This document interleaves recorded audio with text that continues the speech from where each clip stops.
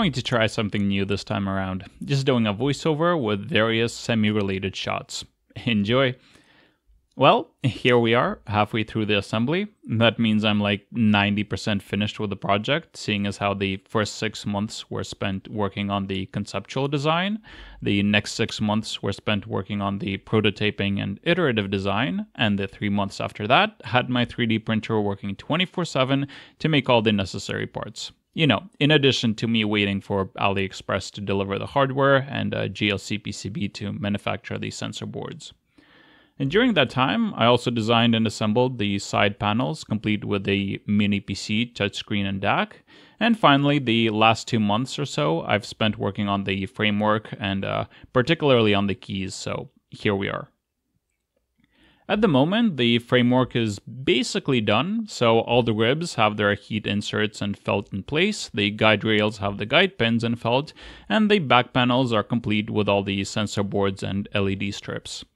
As should be obvious, I even took the time to assemble everything together just for this shoot, as in order to finish assembly, I'll have to disassemble the entire key bed so as to put the key levers and the Hickman action in place.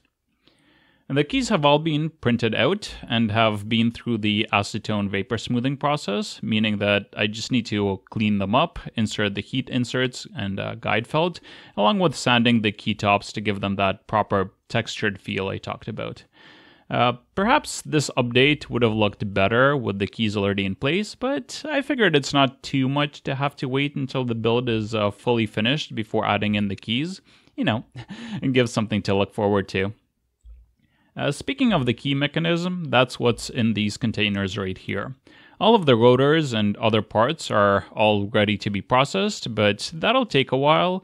I did switch out some of the center connections to be done with hard PTFE bushings instead of felt ones, but that still leaves me with around 900 felt bushings to complete by hand, so...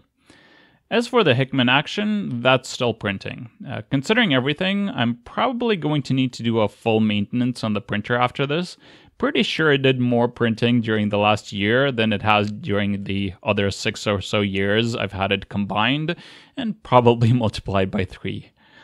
Alright, and in case you were wondering about how much plastic this all took, well, I'm currently on roll 43 and have around 4 or so more to go. Now granted, probably around a third of that was used for prototyping, but that still ends with the piano consuming around 30-ish rolls.